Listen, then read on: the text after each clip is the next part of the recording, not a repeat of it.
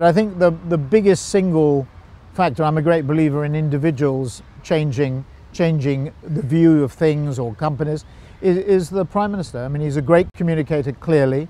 He's very good at the strategic and the tactical, and he has changed almost instantly the image of India, which was languishing a bit under the previous administration. And the new administration has clearly changed the agenda and made the country's image. If we look at the evaluations that we do, we track many countries around the world, one of which is India. Clearly, the response that we get to those surveys is much more positive than it was a year or two ago.